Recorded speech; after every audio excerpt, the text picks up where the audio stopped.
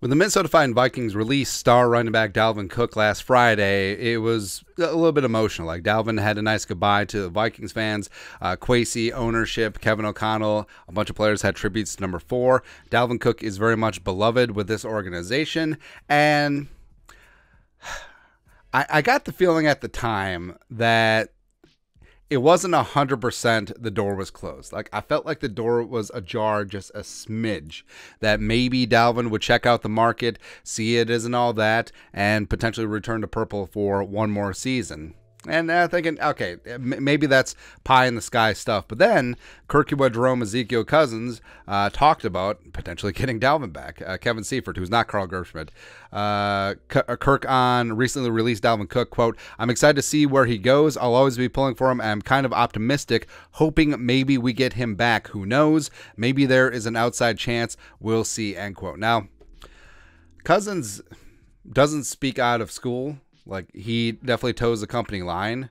So I don't think that he would just say this just to say it, just to, like, complain about the team releasing a star player, which ostensibly that could be seen as that. But I'm sure that there's been conversations in that building about working things out with number 4, where you've seen this happen before. Darius Slay got released and then brought back. Fletcher Cox got released and brought back. You see this around the league a lot, where a team will release a veteran from a bad contract and potentially bring them back on a lesser deal, especially after the player realizes, like, okay, I've been here forever. I don't want to move my kids out of school. I don't want to sell my house. I don't want to do this or that or the other thing. Whatever. We'll just run it back. Plus, the market may be a little bit tepid. So, again, I feel like this is something that's a conversation that Kirk has had with teammates, maybe even Kevin O'Connell, maybe even Kwesi, because I don't think that he just makes this up out of whole cloth. I really don't. And then also you get into the social media watchdog stuff. So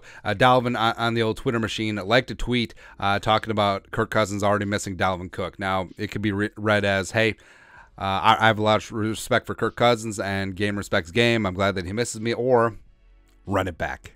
And I couldn't find a decent Dalvin Cook Vikings jersey swap, so here you go. You're welcome, America.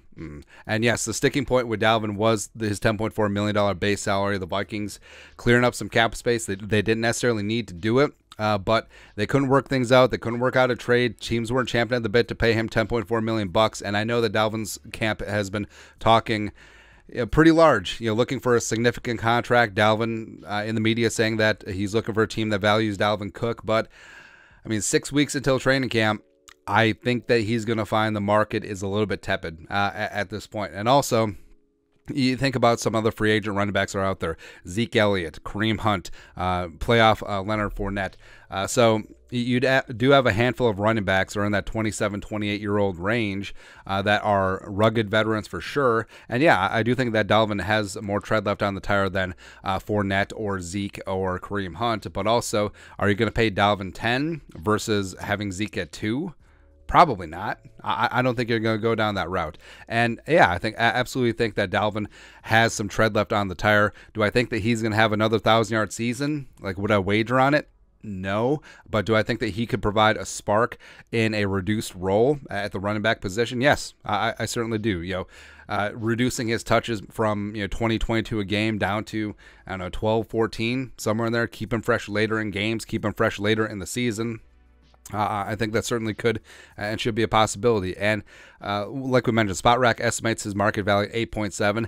I would be shocked if he gets anything more than 5.6, somewhere in there. So it could be a spot where Dalvin checks out the market. And if the Dolphins, Broncos, Jets, Cowboys were fully 100% in on him, I feel like he would be signed by now.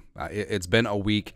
And if a team was completely jonesing and just like really wanting to give Dalvin 7, 8, 9, 10 million bucks a year, it would be done like that, right? But I think that teams, especially given this break, I think they're just going to wait. And Dalvin does have $2 million guaranteed from the Vikings, or $2 million guaranteed in income, whatever team signed him, if that offsets. So he can bide his time.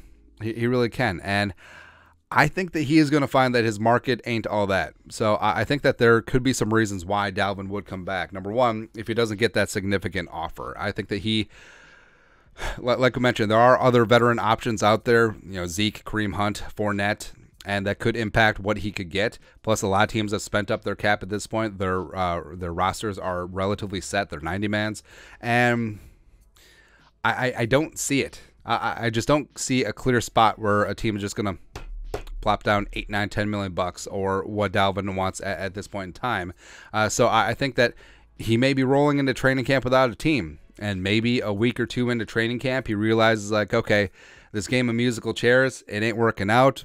Maybe I'll wait to see if there's an injury, because like I said, the Vikings are on the hook for at least $2 million guaranteed. Either they pay it or his new team pays it. So maybe he can just wait, collect some $2 million game checks as he's waiting for a spot. But I don't think that he's built like that. I think that Dalvin wants to play. I think that he thinks that he can contribute this season. I think he certainly can too. And the Vikings, they did entertain ideas of bringing Dalvin back at a reduced rate. That's why it took so long after that June 1st deadline. So I think that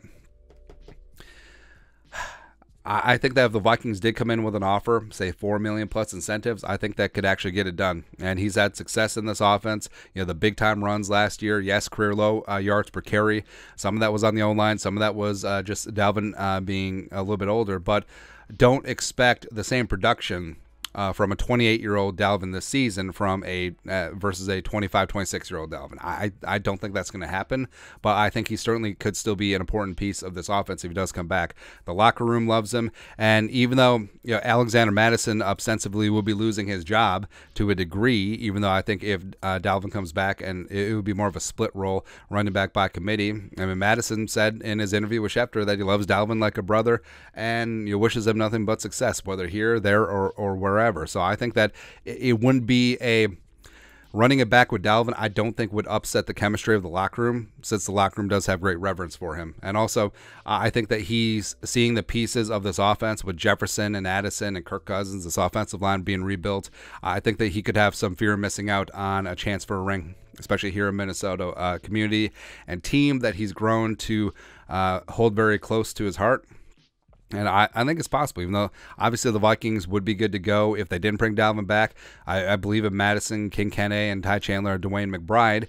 But, I mean, if Dalvin wants to come back at a reduced rate and a reduced role, and if that's possibly the best that he could get on free agency, again, it's a remote chance. I might put it at like 2%, but also it's a non-zero chance. So I think that's a super interesting storyline as Dalvin continues to be a free agent, float out there. I think that it's unlikely that he signed before training camp at this stage. Given the chest puffing from his agents and his side saying that they want a big contract, I just don't see that materializing at this time. But your thoughts are thoughts. Run it back with Dalvin, maybe. Let us know your thoughts and our thoughts in the comment section below. Subscribe for daily Vikings takes. Want to support the work? Put a little something in the Venmo. But till next time, Skol, production value.